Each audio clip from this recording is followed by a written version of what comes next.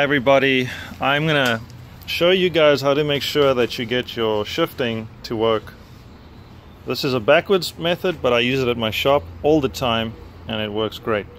So you got to have someone up at the front controls, and what they're going to do is they're going to slowly shift forward. I'm going to show you what we're going to do, and while you're slowly moving the control forward, you're going to rotate this prop counterclockwise, and you're going to hear it clicking, and then it's going to lock, and you want it to lock before the control hits the gear stop, that first little click.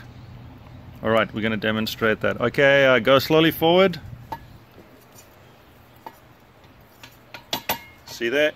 It rattled and now it's locked in counterclockwise. That means your forward gear is engaging, which is what you want. Okay, now go back to neutral. This is very important. When you shift from that forward back to neutral, you got to spin this both ways and make sure that there's none of that rattling coming from inside here. Okay, now we're going to try reverse and spin this clockwise. Okay, slowly go to reverse. See there? It rattled and then it stopped. Go back to neutral, spin it both ways and make sure there's none of that rattling.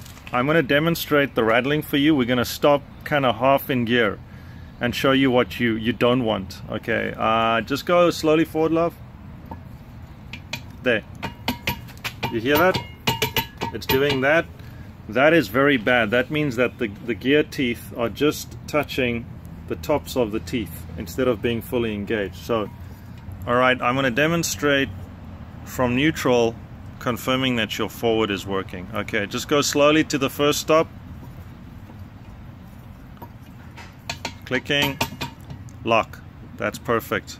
And what you want to do is keep shifting backwards and forwards between the gears and make sure you never hear that rattling sound. What you can do is find your lower shift cable, which in this case is this one, and you adjust the barrel over there, and that'll move the window of the shifting around. But you basically want to make sure, absolutely sure, that forward engages at least a ½ inch on the control before you hit the stop, because if you don't have good forward engagement, you are going to destroy this.